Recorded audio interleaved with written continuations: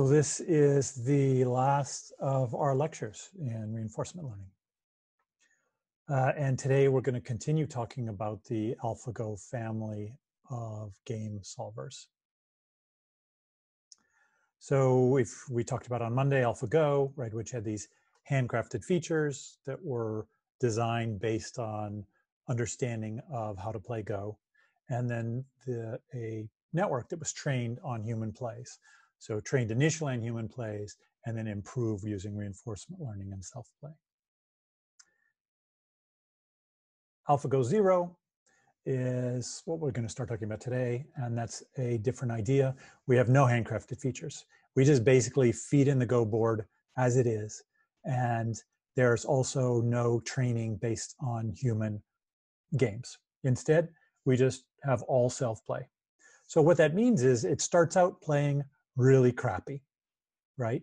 The good news is, since it's playing against itself, it's not that hard an opponent to beat. So you can think of it kind of as shaping. We've talked about in the past this idea of using shaping in reinforcement learning to adjust the task that needs to be done.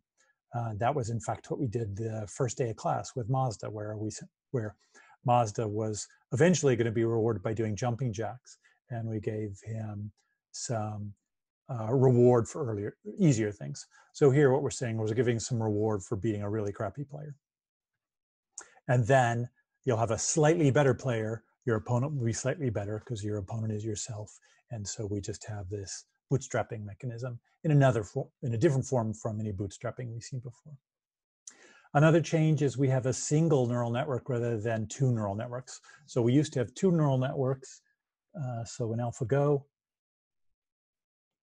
there were two networks, one for the policy and a separate one for the value function. And now we just put these together. So we get rid of the handcrafted features, we have no human games, we have one network, and we also have a simplified Monte Carlo tree search. So we're not going to do any rollouts at all, which is why we also no longer have that rollout policy. Remember, that was just this linear function based on a bunch of local, easily computable features. So instead, what do we have? Well, first off, let's look at the game state. So remember the game state before had all these handcrafted features. Now we're trying to be as sort of straightforward as possible for what a game state is. So we've got this 19 by 19. Okay, that's for the game board, by 17 stack. Okay, so it's a I would call it, let's see, a sparse encoding of the game. So what we have is, on the top are the black stones. So these are all the blacks.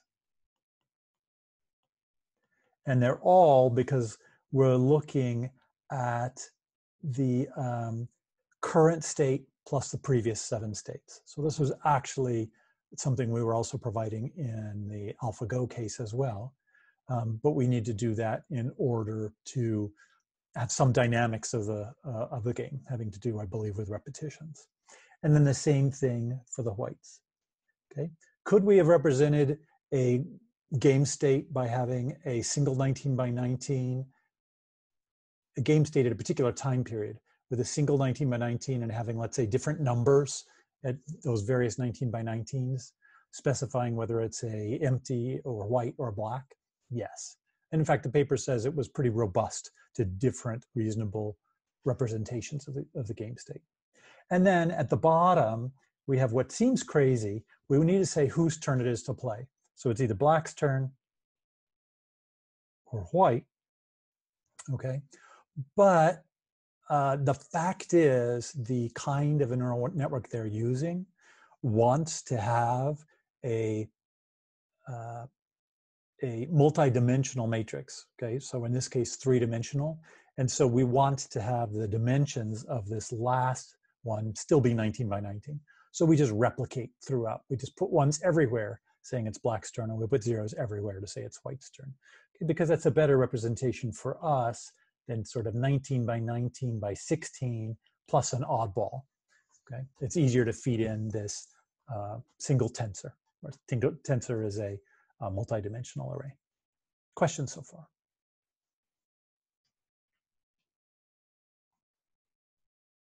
Okay, so that's our input. You'll agree, sort of, there's no handcrafted features here. This is pretty much just like you'd see on a board, as long as you kept back a Go board and you kept the last 8 plays. The neural network then, we have this single neural network. It feeds in the game state. So this is the 19 by 19 by 17 tensor. Okay. And a tensor is just a name for a array with multiple dimensions in it. So I by j by k by l by m, that is a tensor. So a matrix is just a special case 2-dimensional tensor. So what we're doing then is we have just 2 outputs. Output 1 and output 2. Okay, and we could do this with neural networks. How doesn't particularly matter. If you took the neural networks class, you know about having multiple heads. And this takes advantage of this multitask learning. So before, in AlphaGo, we had 2 separate networks, one learning the value, one learning the policy. But theoretically, there's a lot to be shared there, right? There's a lot to, let's say, know that in this part of the board, black has, let's say, a lot of area captured, and that might both affect the value that you're assigning to that game state, as well as the policy that you're going to use. So here, we share that information. By sharing the information, we have fewer parameters to train, and we're less likely to do overtraining. The value, the output of this can be some, real number. Let's say make it between -1 to +1. Or it could be a number between 0 and 1, specifying the probability of the current player winning. Either one is fine. And then, and I don't remember which one it is. And then the policy, let's see, Mazda, do you remember we talked about this before? So what might the policy look like? How would that be represented? So the policy is just a mapping of states to actions, and actions here, I guess, would be just a coordinate of where to go. So would that be it? That would be right, but remember the policy, we represent a policy as a probability distribution over actions. I see. So a function that maps, takes pairs of coordinates, or takes coordinates and gives a probability, something like that? That's right, takes coordinates and gives a probability. And the simplest way to do that is just to have sort of a 19 by 19 plus 1 probabilities, right? That's right, the pass, got you. Right, where the 1 is the pass. Yep. So, and we learned 2 days ago that 2 passes in a row means a draw or something, or the game is over. So, not that that's going to come up. Okay, so that is our neural net. So it's, again, a simplification, right? We've simplified from having previously 2 neural networks, separate neural networks, separately trained, to a single neural network, 2 outputs. Also, another simplification, again, is the lack of the handcrafted features and just basically putting in the state pretty much unadorned. The value, we just talked about this. The particulars of the neural network don't really matter too much. And here are 19 by 19 plus 1 probabilities. Okay. And we're going to still do self-play, right? So that's still going to be happening. We start with a state. So, let's say a start state with an empty board. And then we go ahead and do Monte Carlo tree search. And that gives us a probability distribution. Okay, it's not going to actually tell us exactly what to play. What we're going to use is we have the root node, right? So we have the root. So here's the root. And we have all the children of here. And we're going to just take the probabilities of all these. So we're going to look at the count as a proxy for a probability. So we can just take the count over the sum of the counts. We'll see, we're going to do maybe a little bit more than that later, but that's basically it. So that gives us actually a distribution rather than just a single action to take. Then we'll go ahead and sample from here. Now, whether we're sampling or taking the maximum, I believe we actually take the maximum, but let's ignore that for a second. So we take an action. Now we've got a new state. We do the same Monte Carlo tree search. We then get a probability distribution, and so on and so on.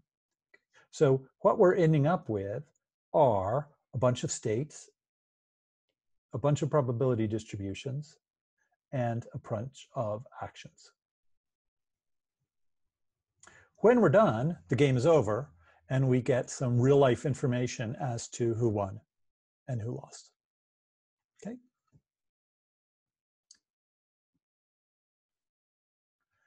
And so then for our neural net training, basically what we're going to do is we have our states that are coming in to our neural network, and they are outputting probabilities and outputting values.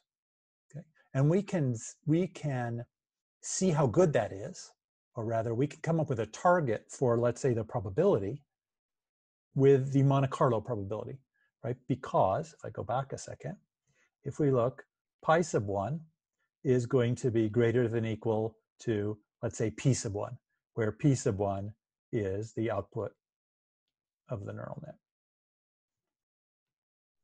I guess I could. So this is greater than or equal to p sub 1.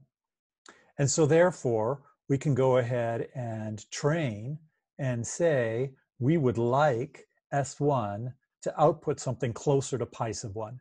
It's currently outputting P1, so this is current, and this is desired or target. Does that training make sense? All right, and then the other thing we've got to train is our V's. So our V's, how do we come up with that? Well, basically, we're going to take our Z, which is did we win or did we lose, and kind of back that up and say that is what each of these V's should be closer to, right? They should be closer to Z than whatever they are now. So we had our particular estimate of our value, and now we have a true value for this state, at least based on this particular game that we played. Okay. So we have our game. Let's say the game went 50 moves long. Julius, how many training examples are we going to have from that 50 move game? So 50 moves. So each move we get a training, right? So I would say 50. Yeah, so each move will get a training. Basically, we'll get a state, let's say an S sub I, and then we'll have a pi sub I and a Z, which will be our targets, right? The Z is going to be the same across all of the steps or the moves of the game, right? And so what we'll do is just take, so we will put into our replay buffer 50 of these different training examples. We have to wait till the game's over, right? We have to wait till the game is over. We have the pi sub i's, but we don't have to defeat the z's. So we have to wait until game is over for the z's. So we only update Z at the end of the 50. We only know what Z is at the end, right? That is, did we actually win or did we actually lose? So we didn't go back to update those. You can think of it as go back to update those. Think of it as maybe you just hold on to them. You know, while you're playing the game, you hold on to them. And then once you finish the game, you go back, repopulate them, and then throw them in the replay buffer. Okay. And then the replay buffer is going to be responsible for a separate process will be responsible for pulling out batches from the replay buffer and updating the neural network. I see. So we'll have two simultaneous things happen. One will be playing games, right? So where we'll go through and play games and generate training examples, and those will get thrown in the replay buffer. And then a separate process will be going through and pulling things from the replay buffer and updating the neural net. Okay. Okay. The other thing we want to look at is, whoops, we haven't really talked about the Monte Carlo tree search. So that's different now too, right? Because I said that we aren't going to be doing rollouts. For our training, right, what we're trying to do is we're trying to update theta, right? Theta is our parameters of our neural network. And we basically want to say, we've got a particular input state S sub I, and we've got a particular output for that S sub I, right? So F sub theta of S sub I gives you a P sub I and a V sub I. And we want to make those P sub I's and V sub I's closer to pi sub I and Z. Okay. Pi sub I, because we have something better, because it's a Monte Carlo tree search improved policy. So we now have a better policy than we did have for this particular state. And also, we have a better value than we used to in the sense that we have an actual result. Okay. Now, it's certainly true that as we play more, maybe sometimes we'll end up with this same state of the game, and sometimes we'll lose from this position where previously we had won. Well, that's fine, because we would assume over time we're going to actually, the network is going to learn the true sort of mean average of those. Okay. So we're taking a bunch of samples and then can come up with a true estimate. And the Monte Carlo tree search, we have the same edges we used to have. There's no change there. So we have, again, a count, how many times has this state action pair been seen, a total W, which is how much Q value have we gotten, Q, which just represents the average W value, and then our prior probability, right? So this comes from the neural net.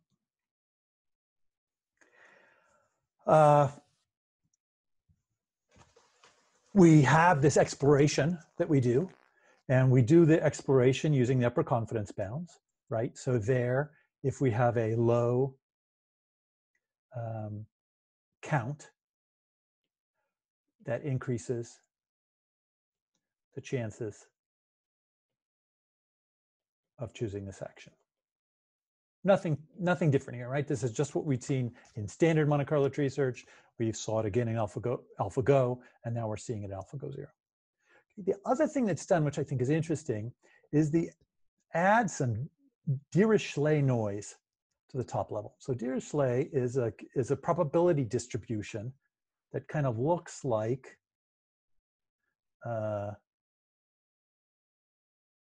it's kind of mostly low with some peaks. Okay, the number of peaks, the tendency of the number of peaks sort of depends on the parameter used for the Dirichlet noise.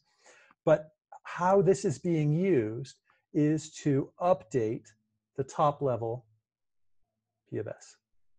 Okay? So what that tends to do is randomly increase a few actions at the top level. Okay. And that's going to be used, it's the same, whoops. It's the same for all the simulation runs. Right, so if we're going to do 1,000 runs of Monte Carlo tree search, then we're going to go ahead and set this P to be P plus this Dirichlet noise and then just leave it alone. And so what that is going to tend to do is from the top level root, we will favor a few actions at random. Okay, so what this is going to do is cause us to do some look ahead for those random actions more than we do other actions. Okay, so there might be a very good action that we will choose a lot, but then below that, as we start exploring, we're more likely to be choosing these few actions. And then we'll go and build up a subtree for those few actions. So we'll have, let's say, 2 of these Dirichlet ones, we'll call them Ds. And so these will explore more than others. And so that'll give us some look ahead possibility, right? Because we're going to be looking ahead. If we change the Dirichlet noise every time, we would be picking different actions at every different simulation run. But here, we are going to be, for every one of our simulation runs, still be favoring these same actions. So we'll tend to do some exploration down here. And it may be that some exploration down here may find that if we look 2 or 3 moves ahead, all of a sudden something looks good. So rather than our standard exploration, which kind of just looks 1 move ahead, and then in the future, we're maybe not likely to choose that again, here we do more. So Moz, let me look at this question on the chat. So the question is, how are we going to get Q if we don't have rollouts? That's a great question. We're not there yet. So it's an open question for the moment. Is our final policy determined just by the sequence of MCTSs during the game? Our final policy, well, so let's think about P sub I. P sub I is really not our overall total policy. P sub I, let's think about that slightly different. So let me go back to this picture, right? As we look at P sub, let's say 1, this is really P sub 1 of S1, okay? Or actually another way to think of it is it's P sub 1 equals P of S1. So it's just the probability distribution for that explicit state. And then P sub K is just the probability distribution for, again, a given state, S sub K. So the overall policy is kind of what this neural network does across all states. And as we update and do an episode of training the neural network, we are changing our network to more closely approximate the pies that we trained with. And we don't exactly know what it's going to do to the p's for other states. That's why we move it slowly. Okay, so we don't move in just one step. Does that answer that question, Mazda? So I guess the short answer is no. Pi sub t isn't really that. Yeah, okay. So Nick, we're still going to get back to your question of what do we do if we don't have rollouts? We don't have a rollout policy. The top level is as we have a state in the real game and we're supposed to choose an action in the real game, right? So that's one of these states that's coming in from the game. That's the top level. And then below that, we're building out our tree using our tree policy, where our tree policy is F. So it's the using our neural network to figure out the probabilities. So again, we don't have a rollout policy because we're not going to use rollouts. Basically, we're going to expand our tree, but once we get to a leaf, we're not going to do rollouts. So we're going to come up with another way to do this. And that way is, I'm sorry, so this is the selection. Nothing's different about this from AlphaGo 0. We just have this Q, which is the current Q estimation we have. So this is the exploitation plus our exploration bonus, which is related to our P, which is our prior information coming from our neural network, and then the number of times we've tried it. Okay, nothing different there. Here's what's different. When we get to the bottom, so we get, let's say we look at, so this is the current state we're in, and we're trying to look for an action. We look ahead here, okay, we look ahead here, in the sense we're building our tree, and then we expand this tree And now we're here. And normally what we would do is we would say the way we are going to figure out what it's worth to be in this state is we're going to do a rollout till the game ends. And now we say we don't do that. Instead, Dave, what can we use to estimate that value? Do we have any way to estimate values of a state?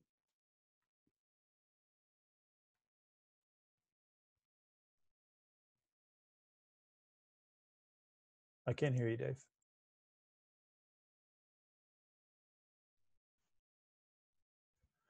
The neural net, exactly. In fact, you'll remember in AlphaGo, it's hard to get these names right. So in AlphaGo, we took half and half, right? We took half rollout plus half of the value function. And now in AlphaGo 0, we take 0 of the rollout, I'm just making that up, plus 1 of the value function. So we're left with just the value function.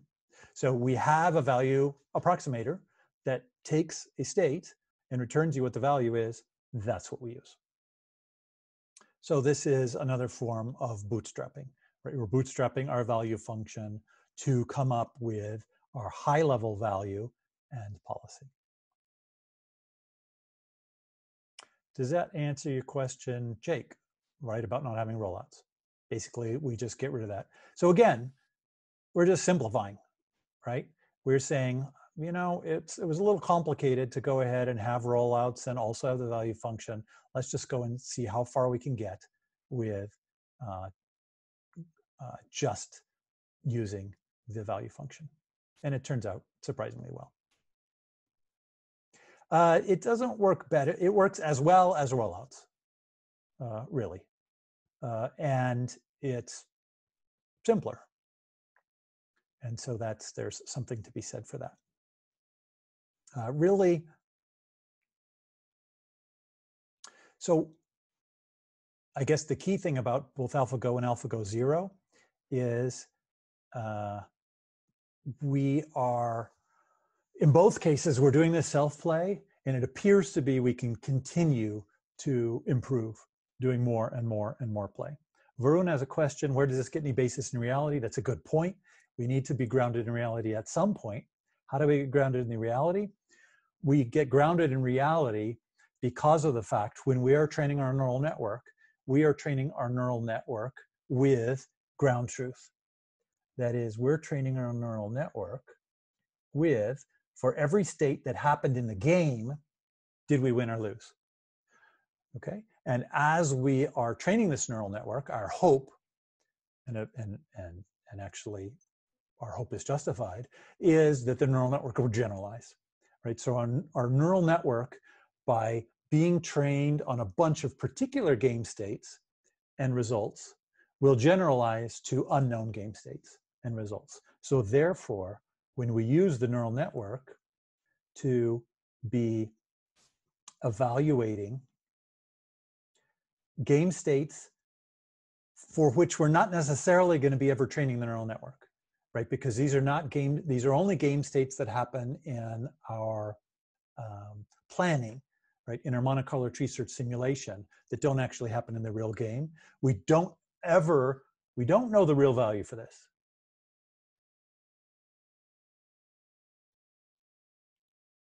But our neural network training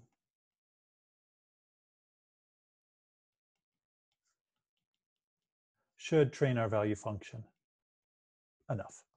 And you can see why when they did AlphaGo, they thought, well, you know, we probably want to go ahead and have us based in reality. We don't want to do so much bootstrapping. It would make sense to go ahead and have some rollouts so we get some rational estimates of what this value is, as opposed to using the value function that in turn we're trying to train. Yeah, so pi and pi and p. Pi equals the Monte Carlo tree search improved p, right? So p of, let's just say actually, of pi. So pi equals the neural network. So it's really f of state I. So P is the neural network as it stands right now. Monte Carlo tree search is for that given state, what is our improved policy? That is our improved probabilities for actions given the Monte Carlo tree search improvement. Does that explain that? Okay.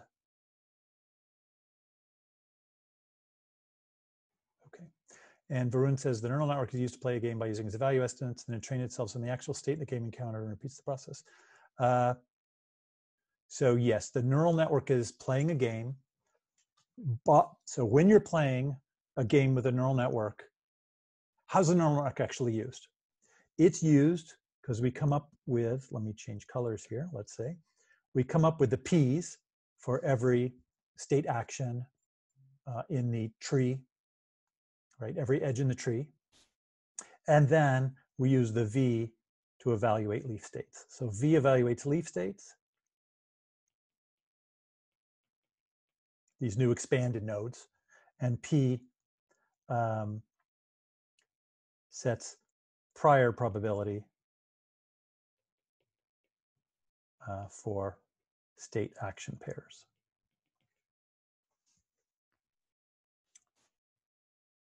And so yes, so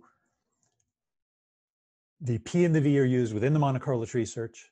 And then what we come out of the Monte Carlo tree search, if you think of this, is really a pi, right? Some I.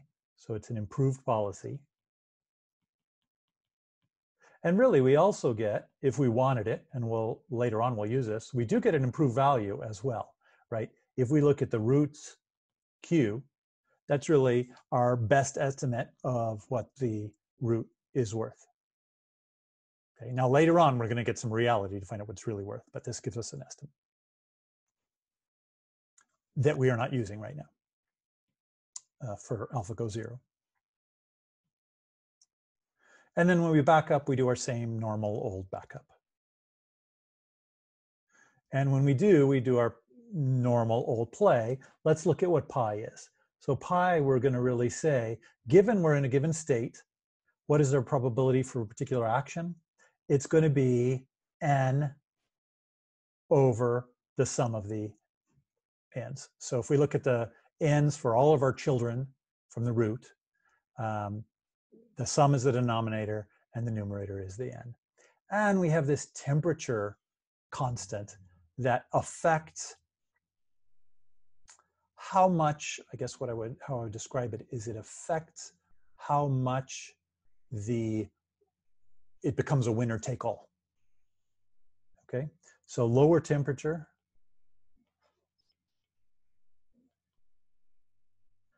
causes pi to become winner take all. And I'll show you what I mean by that in just a moment. So let's say we have a distribution which looks like that.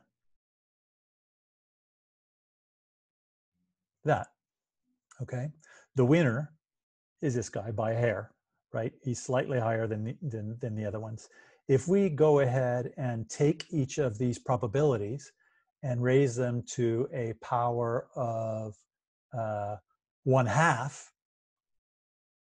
okay, so take the square root of them, then that's going to tend to decrease the low ones and increase the high ones. So I'm not sure I'm going to do a good job of this, but it's going to accentuate the higher probabilities. So I really can only look at these three. So if I look at these three, they're pretty darn close before, and now if I take to the 1/2 power, then they're more accentuated. Okay. If I take to the 1/4 power, they will be even more accentuated. And if I take conceptually them to the infinity power, then basically one of them is going to be 1, whatever's highest, and all the rest will be 0.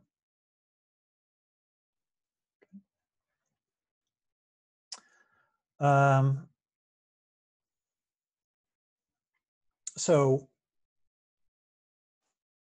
what that means then is that we are, what to describe this? Well, so at the beginning, we're not wedded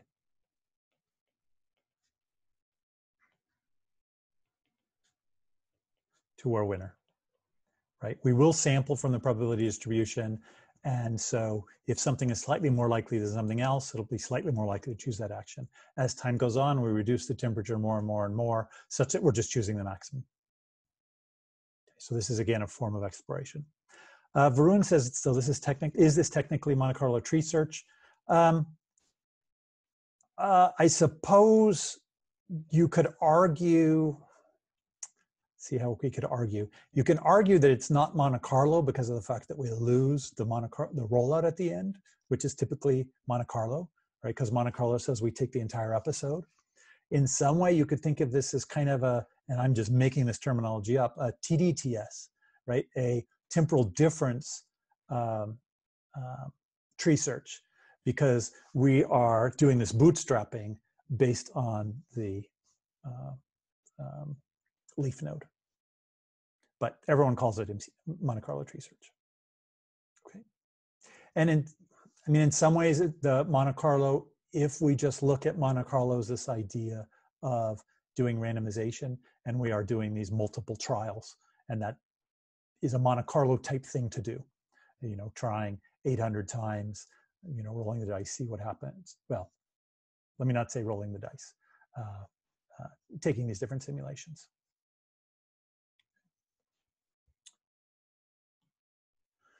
All right, so in this AlphaGo 0, what are we using that's specific about Go?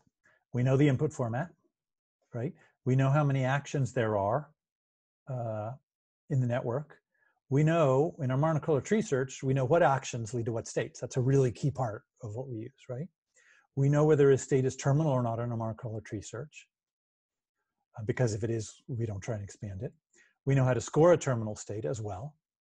And actually, I didn't mention this, but the Monte Carlo tree search actually does reflection or rotation, right? Since Go boards and the game of Go is independent on rotation and independent on horizontal or vertical reflection, it actually arbitrarily, when you take a child and look at the state that you get from that child, arbitrarily rotates it and reflects it. So that is also some Go knowledge, because that's not true, for instance, in chess.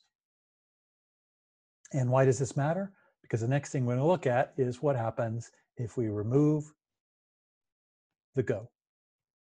Okay, so we just say, let's use the same algorithm, but try and apply it to things other than Go. Okay, still board games. So what do we do? Well, let's simplify some more, right?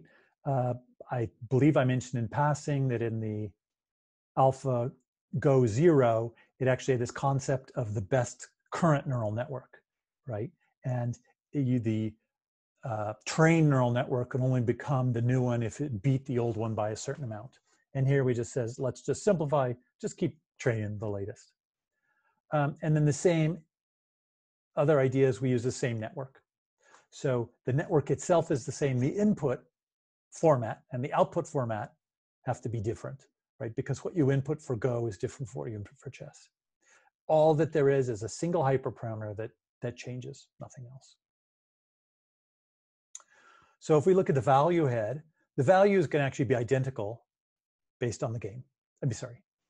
So this is independent of the game.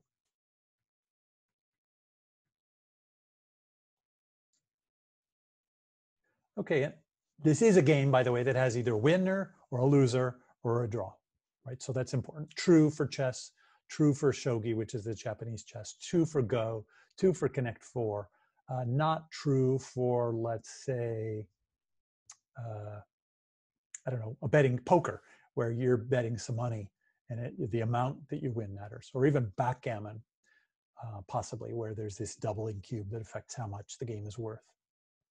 So the value head is the same. The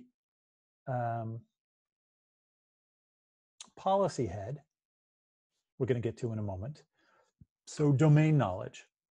The Monte Carlo tree search still is going to know which action leads to which state, still knows whether a state is terminal, still knows how to score a terminal state. And of course, all those are going to be dependent on the game that you're playing. So these will be different rules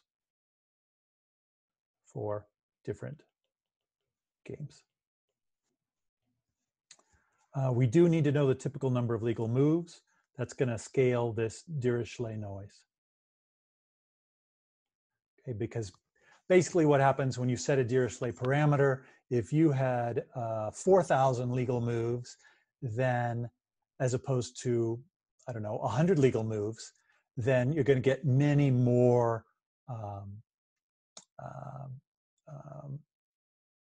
high selected actions, many more of those high points. And you want to have about the same number. You want to have several of those. And so that's the number of actions is used to scale that parameter. So what's a game state for chess? It is more complicated than for Go. I mean, theoretically, and you could incorporate it this way, you could just have an 8x8, right? And you could have a given value here, and it could be, let's say, 1 for a black pawn,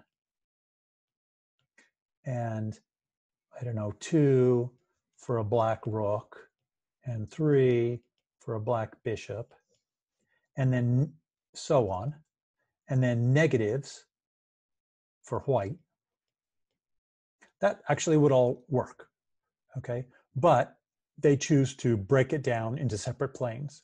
So they have a plane for the pawns, a plane for the rooks, a plane for the bishops, for the knights, for the queens, for the king. White queens, because you might have promoted and gotten more than one queen. And then you have some extra planes as well.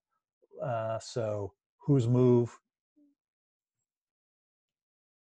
how many moves have there been? Because if you have more than a certain number of moves, it's a draw, it's my understanding.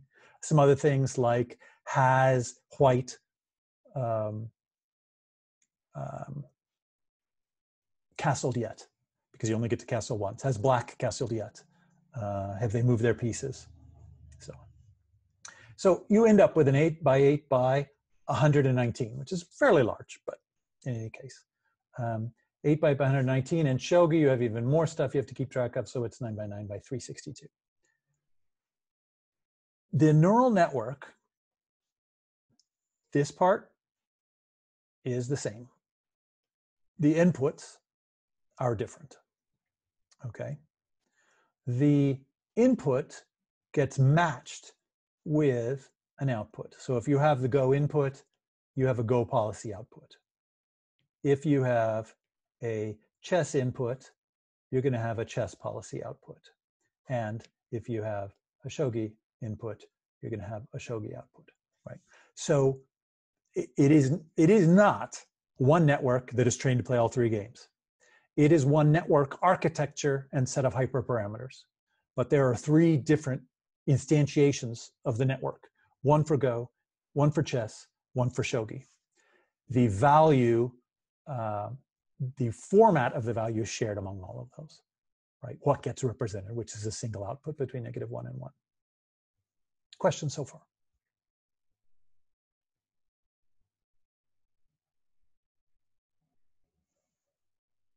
Okay. So the policy head is fairly straightforward. For chess, it's 8x8 by 73 probabilities. Now, what the heck is going on there? The reason is we have where we're moving from. Okay, so the from is an 8x8. And then we have got, we don't just directly represent where we're moving to. We actually represent the possible different directions and how far we go. So basically you could go north by 1 or 2 or 3 or 4 or 5 or 6 or 7 moves, south, east, west, southeast, northwest, you know, the 4 different diagonals is fine.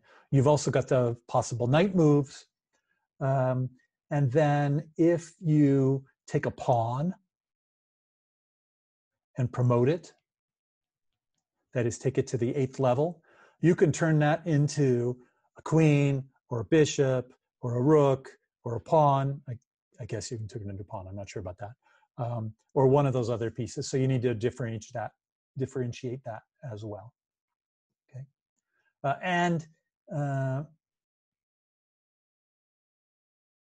I'm not even going to go through the rest of that. Okay, so that's all that we use as a way to represent what the possible actions are. And so that's just these 8 by 8 by 73 probabilities that sum to 1. Okay, it's probability distribution.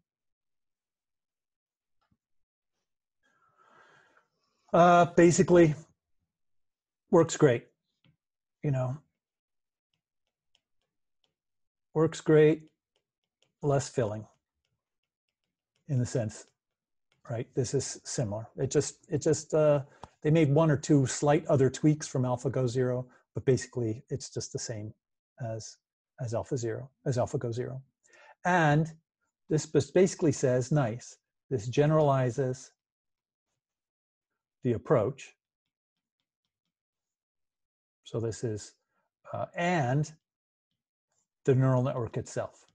So we were not somehow tuning that neural network specifically for Go, tuning the number of levels and the hyperparameters and so on just for Go. It's a general purpose architecture that is working for these spatial board games. There's no transfer learning on the neural network. It's all each trained from scratch independently. So we have a Go neural network, we train it to self-play on Go. We have a chess neural network, we train it to self-play on chess, and so on. Okay. It is certainly the case that civilians somehow think that we have one AI that knows how to play all these different games. And that's not really the case. We have trained separate neural networks, but what's key about it is the neural networks are so similar and trained all in the same way. And all we really had to change was the games themselves, which forces us to change the inputs and the outputs. Okay. All right, so where can we go next? Yeah, we simple representation. We improve, right? The Monte Carlo tree search improves P to pi. This is true for AlphaGo and AlphaGo 0 and AlphaZero. And when we're training a neural network, right, our X, our input, is our game state, and our output is, so our actual output is a policy and a value. Our target is our pi, which is an improved policy, and our ground truth value. That is, when we played this game, what was the result? And we're not going to have time to revisit the architecture. I would just look it up. There's a couple reasons. If you haven't taken neural networks, it was too confusing to see. And the other is, now we got to look at the more important thing, which is, how the heck do we get to play it if we don't know the rules of the game? Okay, and this is recent 2019 paper. So U0 doesn't know the rules of the game. Okay, during the Monte Carlo tree search, so here's what it does know. If you have a state and it's time to play, it will tell you what moves are legal. Okay, so if you have a policy for a given state, you can mask out all the illegal moves, which kind of makes sense. It's as if, you know, you're sitting there in front of a chessboard, you've never played chess, and you say, I'm going to move, you know, there are, whatever the number we had, 8 by 8 by whatever it was, 30 different possible actions. I'm going to pick this one. And someone say, no, that's not valid. Okay, this one, nope, not valid. This one, nope, not valid. So you will be told you can't do that move. okay? But only in the actual game. You can't say, hey, hypothetically, if the board looked like this, could I make this action? Would that be legal? No, can't do that. Okay, that's one thing. You're also told if the game is over. So you're told, hey, this is the last action, the game is over, and you're also told the result of that. Was the game a win, a lose, or a draw, right? For, let's say, black. Okay. So during the Monte Carlo tree search, you don't get any of that information. You don't get to know in this state what would happen if I played this action.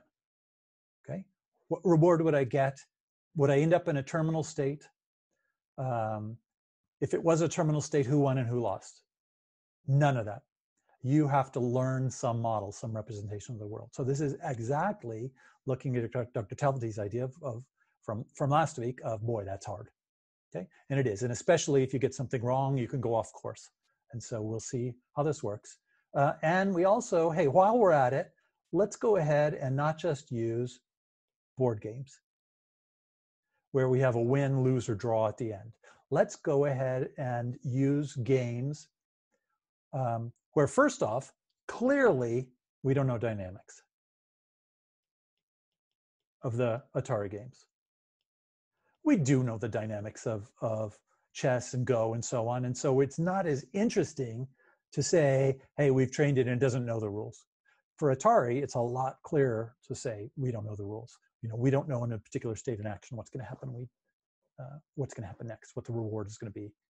The other thing is we have the points earned at each step. So it's not that we have points at the very end. We have points learned along the way, and we're going to actually use discounting as well. So we're going to look at increasing the total number of rewards. And also, it's not two-player. That's interesting also, right? It's a single-player game. So how does this work? Well, we don't know this, right? So our hands are tied behind our back. How will we do this?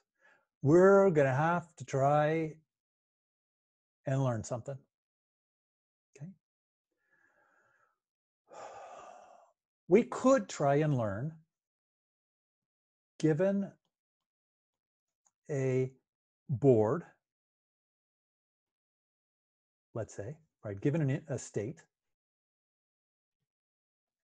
and an action, we could predict, what would we want to know? New state and the reward. That'd be enough, I think, right? Even if we didn't know whether a state was terminal, we could go ahead and fake that by having an absorbing state, right? A state, in fact, we looked at this in the past when we were looking at how to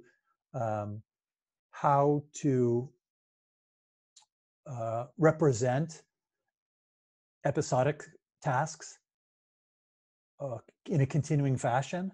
And the idea was just, if we have a terminal state, just go ahead and say any action leads you back here with a 0 reward.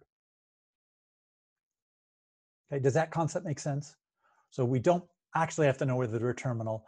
All that we have to do is somehow have our prediction be such that if we were in a terminal state, we stay on that safe terminal state and we get a reward of 0.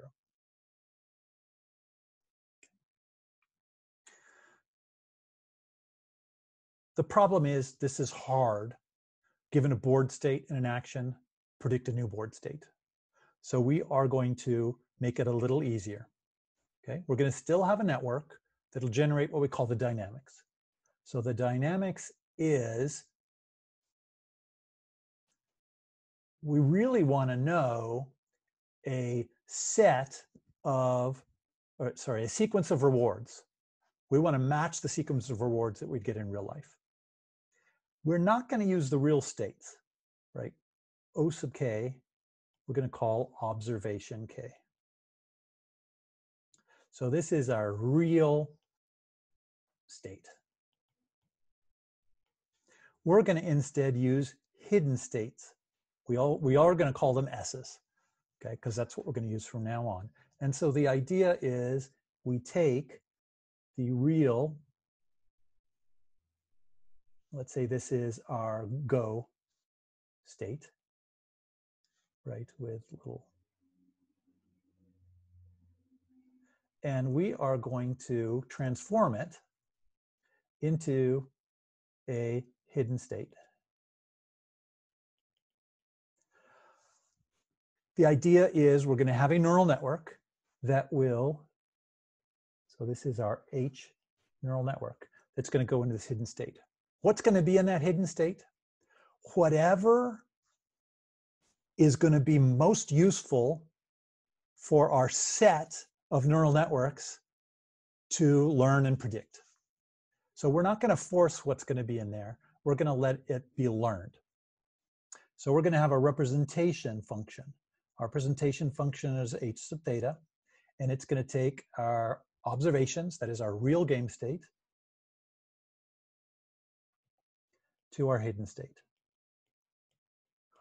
From everywhere else on, we're going to use that hidden state. We're going to have a prediction function, just like we used to before, f sub theta, except instead of taking a real state, it's going to take a hidden state.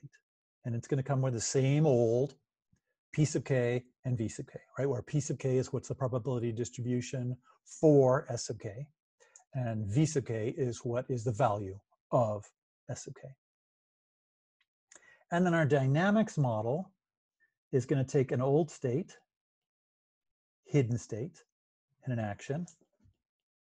And this will be our reward, right? Our immediate reward, and our new state.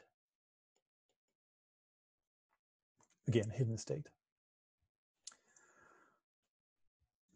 If we know the rewards we're getting, and we know a sequence of states, a sequence of hidden states, and if working with those hidden states gives us that same rewards and correct policies and values, then it doesn't matter whether there's this one-to-one correspondence between real states and hidden states. It's just whatever turns out to be useful. And currently we have no intuition or no knowledge of what actually is learned.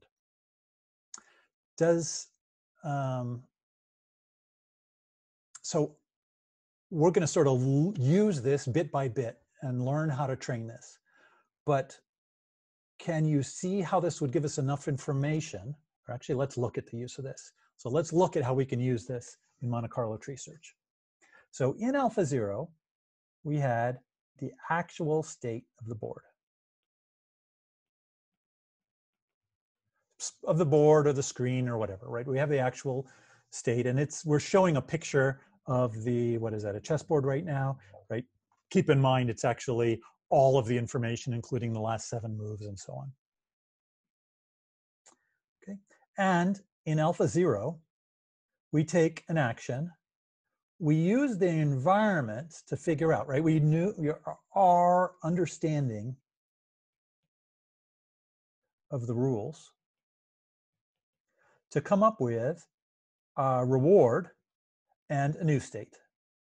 Now that reward for the games, the board games we're talking about, is basically 0 all the time until we get to a terminal state and it's 1.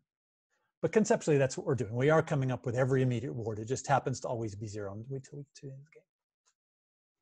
In mu0, here's the difference. We're going to take the board state again. We're going to call it O. We're going to transform it / encode it in some very tricky way. It's going to be so tricky because we're not going to design it. We're going to go ahead and let gradient descent come up with a really, really good representation here, really good encoding. And that is going to be our S sub 0.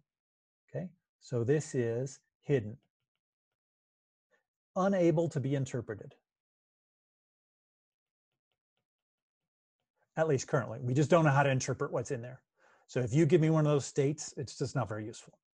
Okay? But it is useful to F. So F can take one of those states and come up with a policy and value, which is important because we need to come up with a policy and value And really, we've got A coming in here too, right? So A goes into the equation for coming up with the policy. I'm sorry. Totally ignore what I just said. So, all right. We then, when we take an action, we don't have our environment. We don't understand the rules of the game.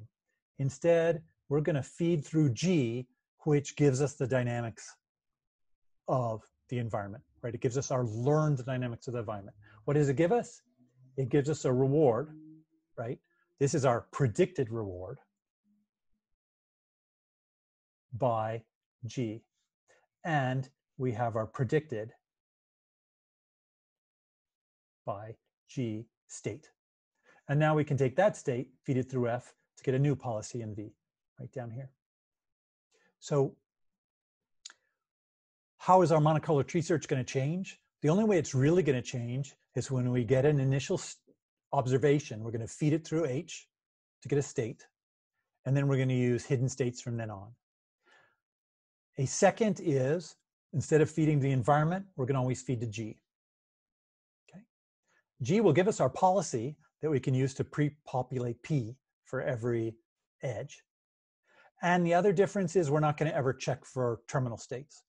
We're going to just always keep expanding the tree, hoping that G will correctly, if it ever figures out what a terminal state is, be just taking us back to the same state with 0 reward. Oh, and Varun, what I meant by less filling was just simpler, way back when. And I don't know, really, it's not particularly less filling. AlphaGo 0 was much simpler than Alpha 0. Sorry, AlphaGo 0 was simpler than AlphaGo. Alpha 0 was really just generalizing AlphaGo 0. So maybe it wasn't less filling. How do the parameters get updated? We will talk about that. That's the key. So the key is, how do you update those parameters? How do we do our neural network training? Okay. And I don't know that I actually need to show you this. I'm going to skip that right now. So our Monte Carlo tree search, we have, as our inputs, we have our current observation. That is the state for which we need to choose a move.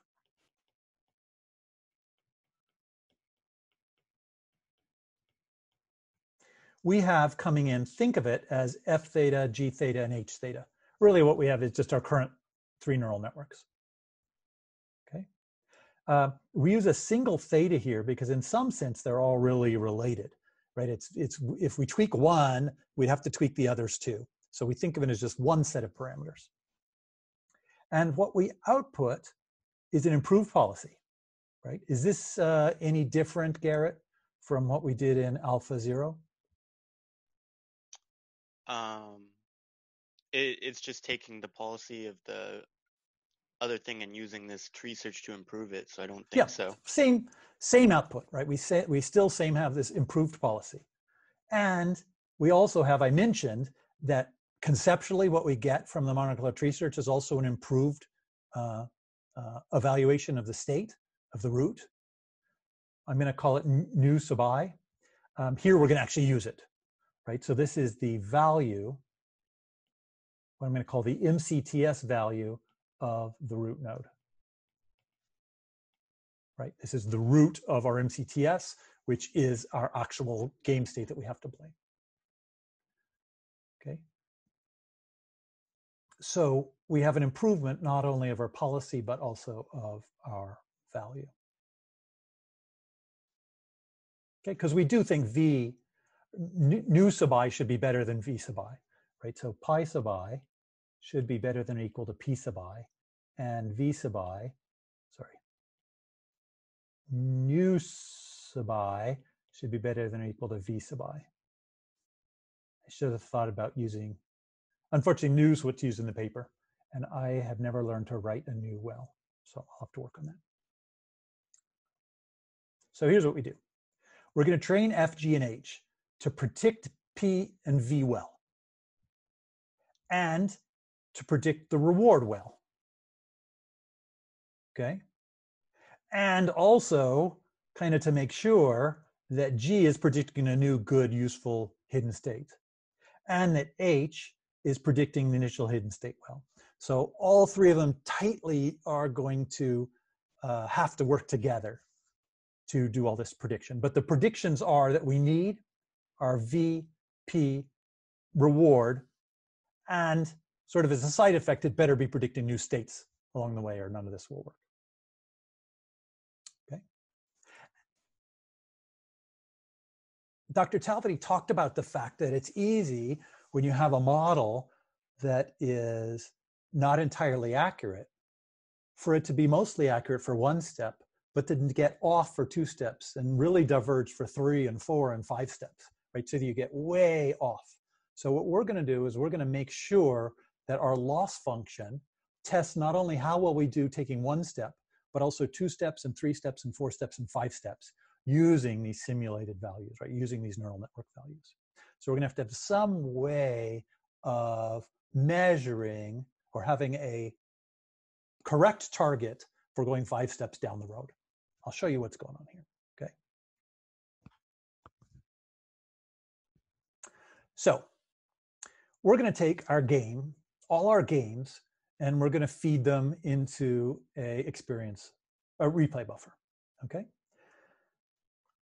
Here's what we might pull out from one of these. So this is game 5 and observation 42, right? So this is the 40-second move. Yeah, it's the 40-second game state, which I guess is the 41st move, but let's just ignore that, right? It's 40, actually that's correct. So it's the 40-second game state. I call it an observation because it's actually what we're seeing. And so we have O sub 42. That's our state. We have the reward, which is actually the reward we got from the previous move, right? So basically, when we were at state 41, we took action 41, and we got out of that state 42 and reward 42. Okay, so remember, we always have sort of our state I, action I yields reward I plus 1, state I plus 1, action I plus 1. Okay, so we don't really care about this reward. We got it for something that happened in the past. We're going to keep track of the state. We're going to keep track of the action. We're going to keep track of the improved policy. So, right, and we're going to keep track of the improved value. So given state 42, Monte Carlo tree search gives us those 3 values. Is that clear? Because that's what Monte Carlo tree search does. It basically gives us a probability distribution, a policy distribution, a value, and we choose an action based on that policy distribution. So those are the things we want to save along with the state and reward. And then we have our, I don't show the next states here because we're not going to be using those explicitly, right? They are there, we're just not really using them. So we have 043, we have 044, we have 045, and we have 046, but I'm just ignoring those because we're not going to use them. We are going to be using these rewards for the next time steps. We're going to be using all the actions we took. We're going to be using the policies, and we're going to be using the news here. Any questions on what we're saving?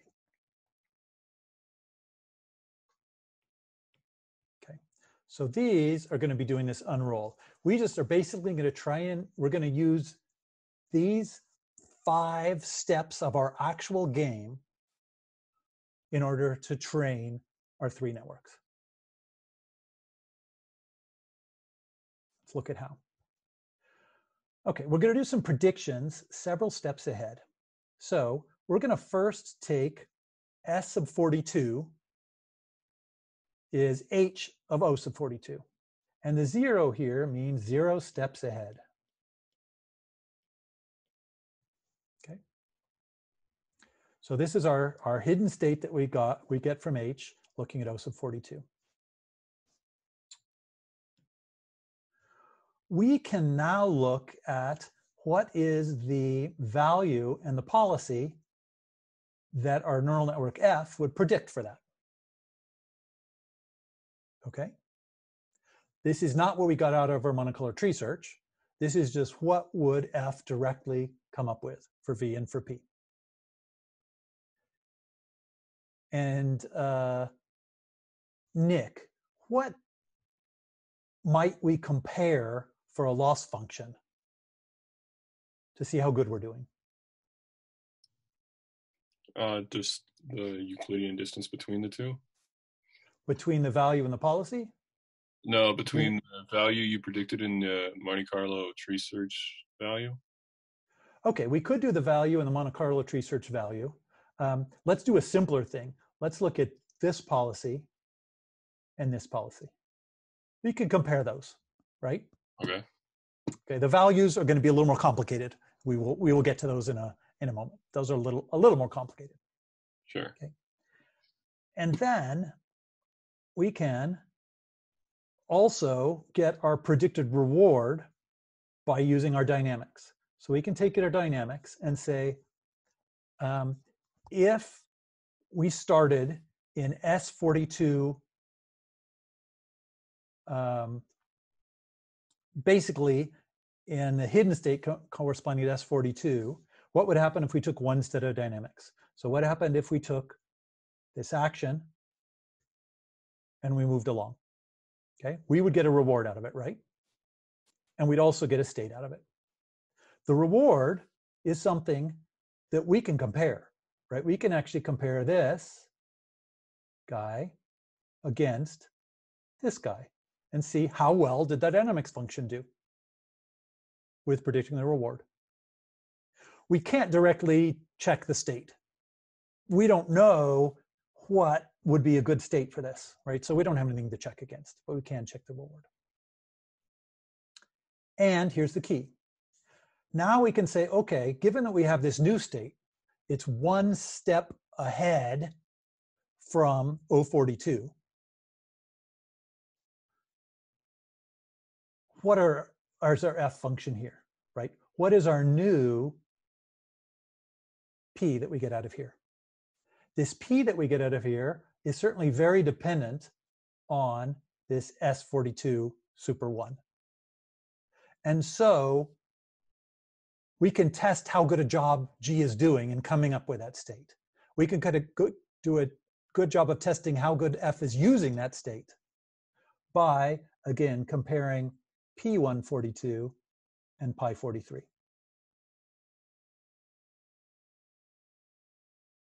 Okay? Questions on that? It's a key point here that we are testing not only how well our encoding function does in one step, but also in two steps. And in fact, let's go ahead another step. And we could do even more steps. Okay, so we could do, let's say, 5 steps. So we can be testing this policy against this policy against this policy, this one against this one, this one against this one, this one against this one. That will be a test on policies. We can do a check on rewards.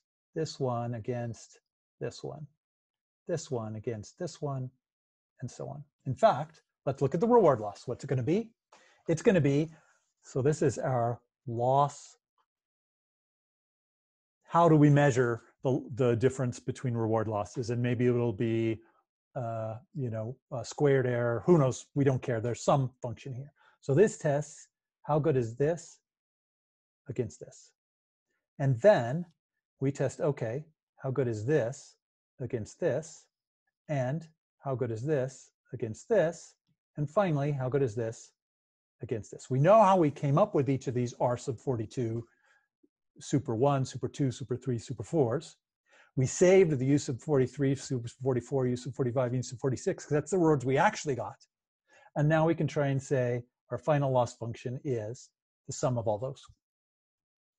Okay, so that will be encouraging H and G to do a good job of predicting rewards.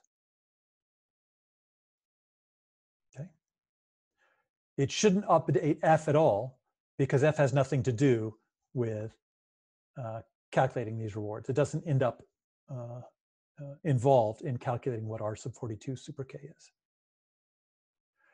3 separate networks. Okay, 3 separate networks. But we're going to do gradient descent across the networks. Because the output of one network feeds into the input of another network, you can do gradient descent across those, no problem. Next, we're going to look at the policies. Same idea. We just look at this policy against this policy and keep going with all the policies, so that we're now looking at a sum of the loss of all the policies. Okay. Finally, the value. What is the target value? And the idea is we somehow want to be related to the actual rewards we're getting in real life. Okay, so rather than using, we don't use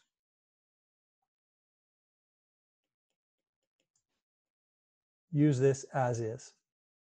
Instead, we're going to use n-step TD. Okay, we're going to say, well, if you want to know what the value of O sub 42 is, well, it should be U43 plus U44 plus U45 plus U46 plus the value of whatever it's worth being in state 46. And that's where we'll use this. That's our estimate of state 46. So we're tying ourselves more to real life by using n-step TD and using these rewards, rather than just directly doing a one-step TD and using, let's say, one reward plus this. So our Z42, and Z is going to be our target value. It's still estimated. I'm so sorry. So it's still estimated, but how we're estimating it is we're just using our standard n-step TD. We don't have the Q equals Q plus alpha times whatever.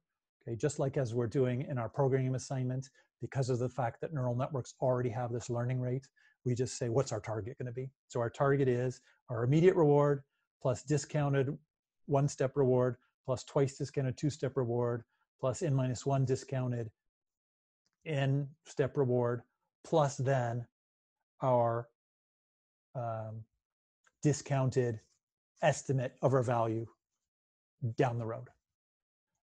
So this plus this plus this plus this plus this, discounted appropriately. Does that concept, did anyone have any questions on that concept? Because that's basically it. And if you'll stay with me for 5 or 6 more minutes, I'd appreciate it.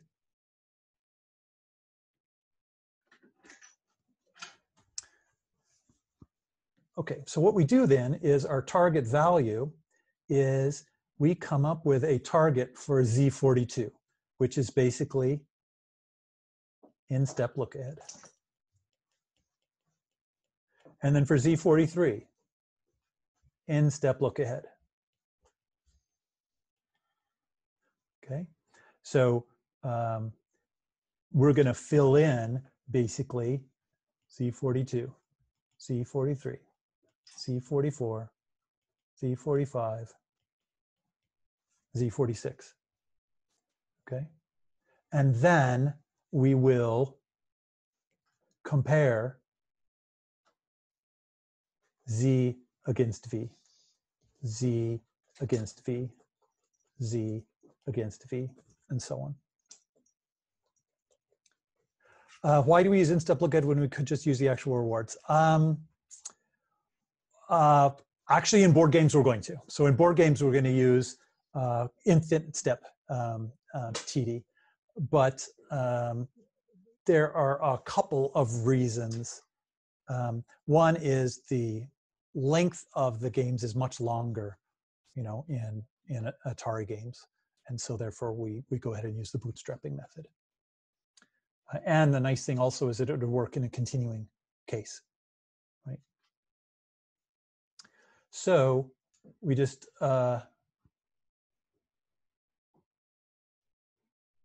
value loss, let's see, sorry. The value loss is just the difference between all of these Z's. One thing I want to make clear is there's two different kind of steps that we're using. We're using an unrolling step, which is how many steps are we trying to make sure that the dynamics don't veer off course? Okay. How many steps ahead are we going to make sure that the dynamics are correct?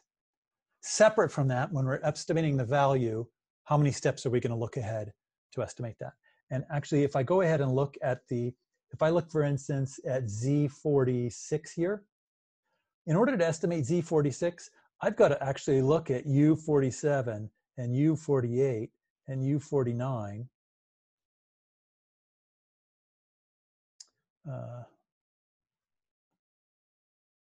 Sorry, I can't erase.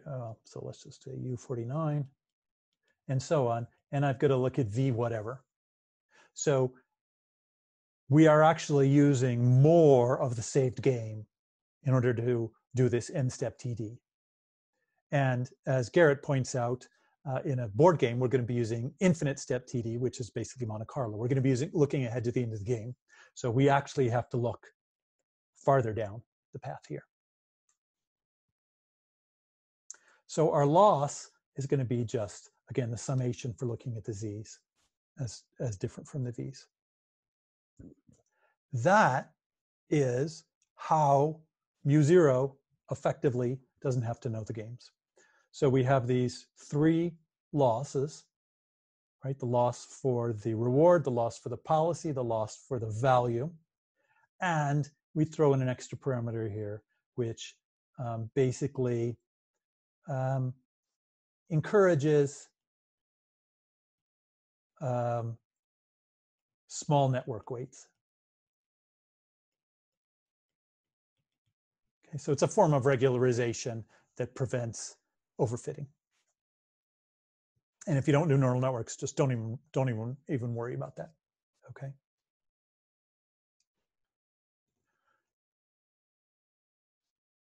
There were some changes in board games versus Atari games. So the board games, we look ahead forever, and we don't do any discounting. So basically what that means is Z0 equals Z1 equals, you know, Z42 equals the final game outcome. So we are training the value to be trained against the final board outcome, just as we did in AlphaZero. But in the Atari games, we're going to use this 10-step TD. So we're going to look at the next 10 rewards and then a bootstrap from there. We unroll the 5 steps. So the unrolling controls how far ahead do we check the loss on our dynamics? That is, how good does it have to be? And our hope is if we can be correct 5 steps in the future, then that's enough for our Monte Carlo tree search to work. Okay. There's a slight discount factor that's used for the Atari games. And the Monte Carlo tree search simulations per move, we use 800 here, and we only use 50 here. And I don't remember the reason for that. I was going to say you have to go to the environment, but you don't go to the environment here. That's the whole point of this. So we're not going to the environment to simulate, so we don't care about that cost. Yeah, I don't remember. We'd have to look at the paper to see why that was. So the result is chess and shogi, we meet the previous champions of alpha. So compared again, orange is alpha 0, alpha 0, alpha 0. And it's really just a matter of how much training do you do until it gets better. So you can beat our current versions that have an explicit model of the world with a learned model. For Atari, we're comparing against previous state-of-the-art. State of the art. Okay, this one is the mean, and this line is the median. These rewards are in terms of human performance. Okay. So all these are doing much better than human performance. And all the previous state-of-the-arts for Atari were model-free. So apparently having the model helps.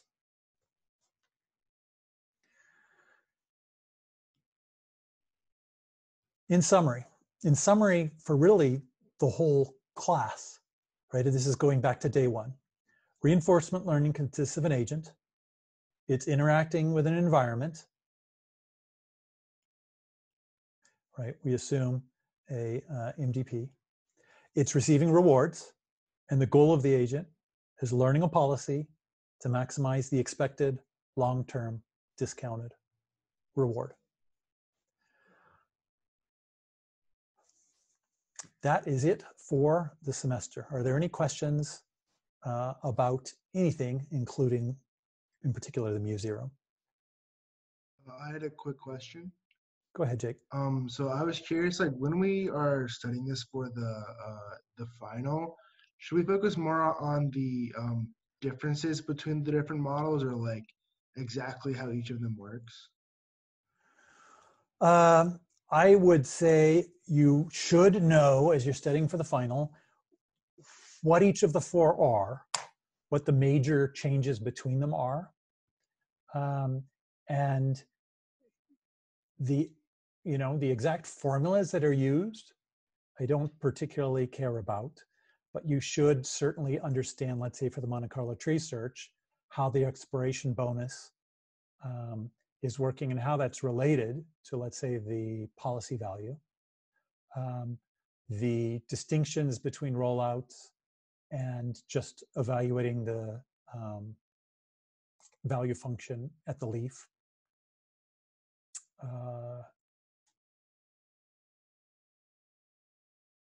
But, let's say, so let me give you an example. Well, I can't give you a particular example right now, but definitely know the higher level, and I'm not going to be looking at the, the particular details.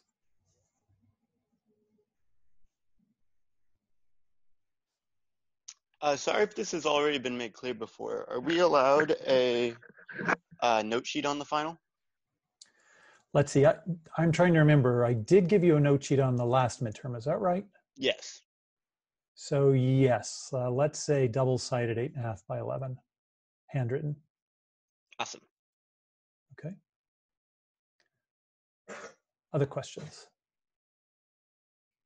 So I hope, when you think about the description of reinforcement learning on day 1, where we talked about sort of this environment where an agent is wandering around, doesn't really know necessarily what the actions are going to do, what states it'll take it in, and so on, and how that closely relates to mu0, which is the same way. It's taking these actions, It doesn't know what states it's going to end up with. It just ends up with these representations of states and a reward, and has to figure out what to do, this policy, to maximize this expected long-term discounted rewards. That all the pieces there make sense now, and also a lot of the mechanisms to do it.